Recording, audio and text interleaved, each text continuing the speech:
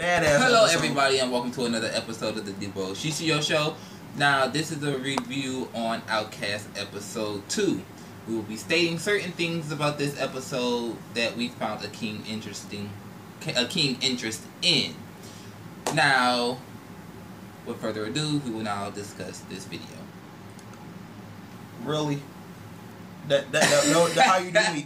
I love doing this. It's so but let's much just fun. say, she is on another level. I mean, I never saw no one fight with a knife be honest, on that level like that. To be honest, I'm kind of upset the way they portray Soran's character in the beginning being this optimistic scaredy cat of certain situations. Where he really is badass. Yeah. They showed his background of how he learned how to fight. And then I wondered if his father just up and just leave when his father died. Because he was, even as a kid, his father was still a part of his life. It's not like he just up and left.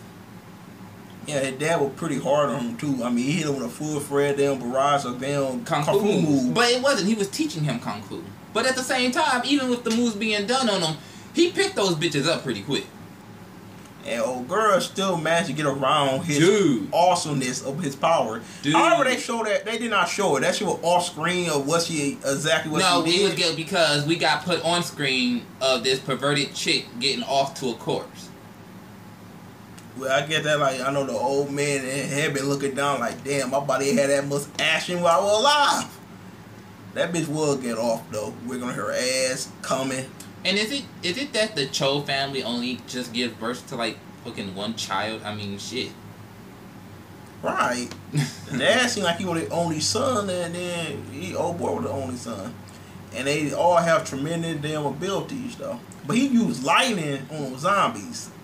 So I wonder if he was able to conjure lightning. We would find old girl, but he just didn't do it. Oh, he didn't go all the way out. He just did enough to think that he felt that it was reasonable to try to defeat her with. And he was going in on her ass. I mean, to the point where I thought he actually might got her. Oh, dude. I like how she stopped in the air. Yes, like she just did an air kick turn dodge. Like, what the?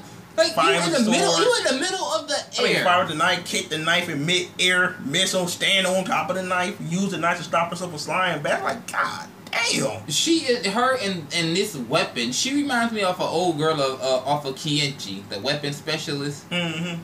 Like, Saguru. Yes, like, god damn. Now, I'm just waiting until she get this dreadful look over and done with. I would like to see her beautiful side. Hopefully, we'll see that pretty soon. But and I'm really curious to find out if that's his actual sister or not. And not to mention that people pointing out, this one person I knew that, like, you know, I got past the anime kind of like zombie animes. This is really not fully zombie based. No, it's basically a bunch of people who are called outsiders who actually have within their families or clans. Basically, as what I will presume that I've seen is that some of them have certain abilities. Yes, the zombie thing is old boy that was using the zombie to talk for him and everything. I feel that was his family's head ability. I'm guessing is to fucking use corpses or as weapons and things like that, where the Cho family is their kung fu and their ability to harness I'm gonna say chi shit. Harness their chi and release it and just use it offense and defense. Old girl, we does not really have a solid background on her yet, and I am actually looking forward to seeing that. Me too. Hopefully they'll explain that by the 3rd or 4th episode, hopefully. Yes. But anyway, tell you guys stay. Make sure to rate, comment, and subscribe. And we'll see you guys next week. Peace out.